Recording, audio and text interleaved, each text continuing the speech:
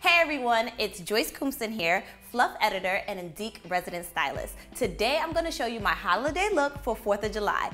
And in my opinion, this holiday is all about being over the top and extravagant.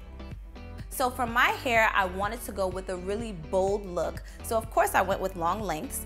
This is a custom unit that I made using Indique's Pure Wavy in 30 with a press straight closure. So to prep the hair, I used Indique Hair Care Essentials Heat Guard. Once I'm done flat ironing, I'm going to finish it off with Indique's Shine Spray. So I know exactly what you're thinking. It's super warm outside. Do I really want to wear 30 inches on a hot day? This hair is perfect. It feels lightweight, it's easy, it's flowing, it's not too heavy. I'm actually wearing 3 bundles in the closure. I absolutely love the versatility of this texture. Look how bone straight it is.